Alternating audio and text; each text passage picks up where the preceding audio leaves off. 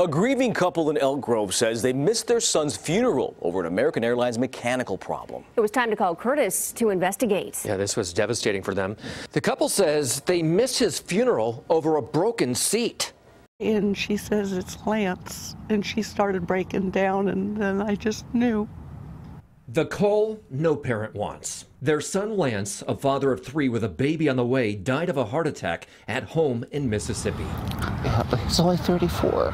Scott and Jo Shipley say they booked the only flight that would get them to Lance's funeral in time, with about 45 minutes to spare. But a broken seat delayed the American Airlines flight. On the plane in Sacramento, they say the flight attendant showed no compassion.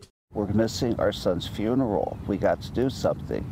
And she just glared me down. She says, I lost my mother. I know what you're going through. The plane took off, but the mechanical delay caused them to miss a connecting flight, missing Lance's funeral by 5 hours. I just hope he knows how much we loved him, you know, even though we weren't there. CBS travel editor Peter Greenberg says airlines used to be better at rebooking passengers on other airlines when there are mechanical issues. You need to speak to the lead gate agent at the airport. He says the flight attendant should have brought the issue to the gate agent, who could have pulled the couple off the plane and rebooked them, or at least offered a refund.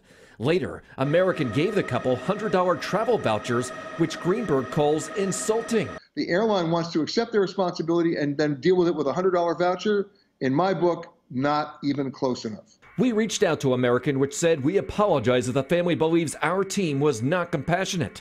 The company says it would have put the couple on another airline if one could get them to the funeral sooner, but there were no other options. American upped its $100 travel vouchers to $250. The couple says they will always blame American for missing Lance's funeral. Yeah, that's something you can never recapture.